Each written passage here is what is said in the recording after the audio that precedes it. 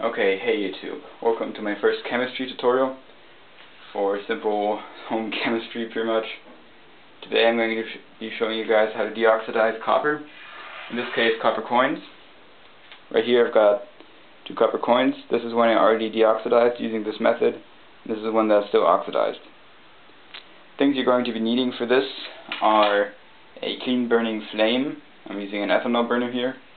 You're going to need some about 90% pure ethanol. I'm using 96% pure ethanol, which is in this bottle, and also in this glass.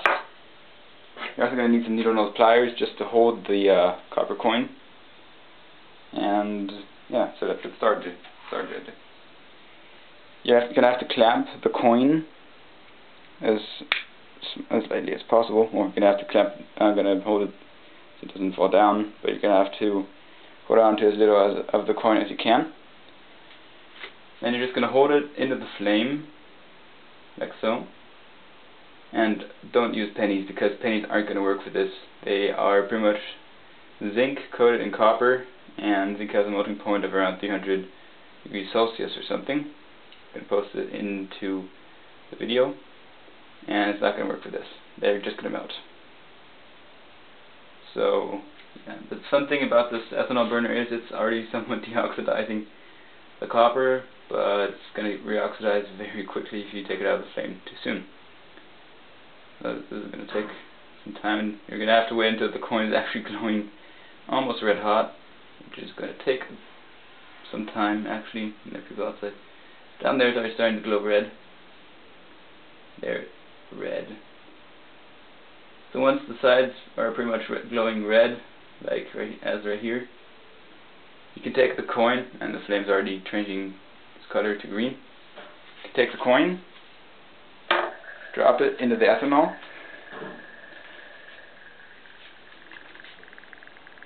it's going to bubble because it's very hot.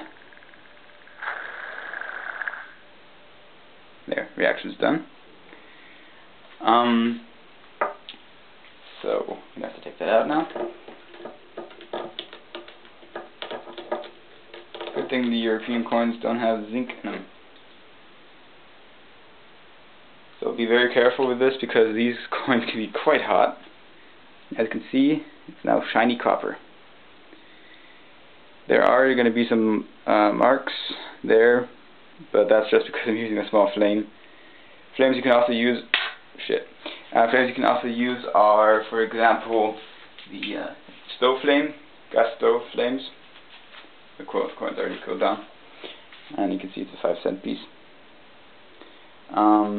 They also work quite well, and just don't use candle flames because they are not burning clean. So there you go, deoxidized coin. Extinguish the burner right here. Okay. So what happened? I put on this piece of paper. This is just for the chemistry guys out there. So pretty much what happened, we had ethanol, which is this. I also call it poodle because it looks like a poodle. Ethanol is C2H5OH, which is this. You can also call it C2H6O1. And you need 2 of those. Well, it's going to be 2. And right here is the copper 2 oxide, which is the black oxidation on coins. Not to be mistaken with copper 1 oxide, which is 2 copper, 1 oxygen, I think, which is green.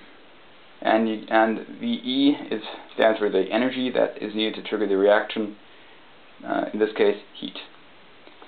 So what pretty much happens is, once you put ethanol and copper oxide together, the copper oxide pulls away the hydrogen, because these things are indicated as hydrogen, away from the ethanol, creating acetaldehyde, or in the methanol case, formaldehyde, and copper, and water, which is H2O, for those guys who don't know.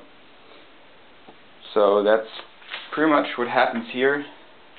This is just the pure copper, because all the oxygen has been turned into acetaldehyde, which is Now in this glass here, and if you guys want to know what acetaldehyde actually smells like, it smells like a drunk person, because that's what the body produces when they react ethanol and try to get rid of it. They create acetaldehyde, and yeah. So thanks for watching, guys, and have fun with chemistry at home. And you can do this at home, just don't burn yourself like I did, because the coins are very hot even though they were in the ethanol. So be careful there. And don't use pennies, because they're just going to melt and you're just going to ruin money. You could do this also with just any copper, like copper wire or something. Works too. And yeah, thanks for watching. And please subscribe, comment, rate, whatever. Favorite, and have fun doing chemistry. So this is Lucas from Acetaldehyde, and